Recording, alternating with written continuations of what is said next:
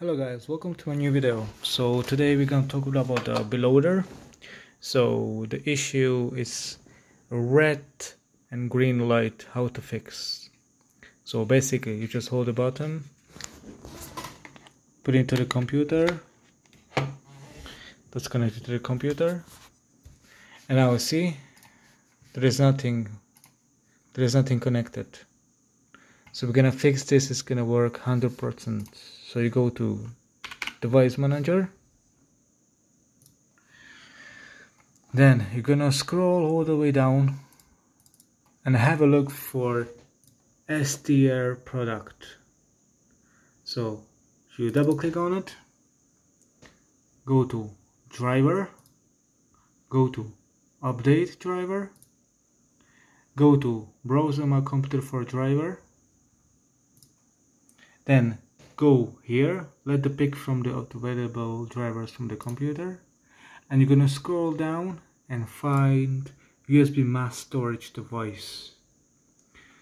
So when it's this done, you just press next, and that's updated. And see, and the Beloader will pop up. It's in here, Beloader. So now you're gonna go to website, Beloader, download Beloader Manager Fast Super. That's the super update manager. And then download stable firmware, this one here. So download, open up,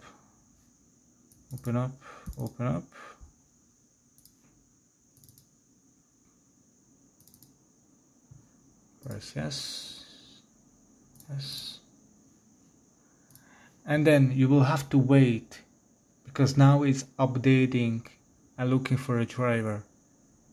So when it's this done, it will come up like a blue, so you'll be able to click on it.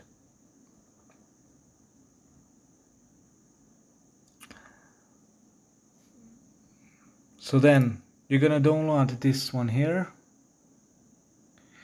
into the computer, and then you're gonna go to upgrade. You're gonna find that file, you're gonna press upgrade, then the Beloader is gonna light red.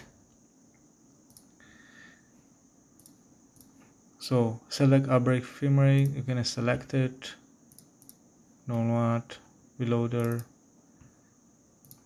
update, yeah. So you're gonna press that, update it, it's gonna be done.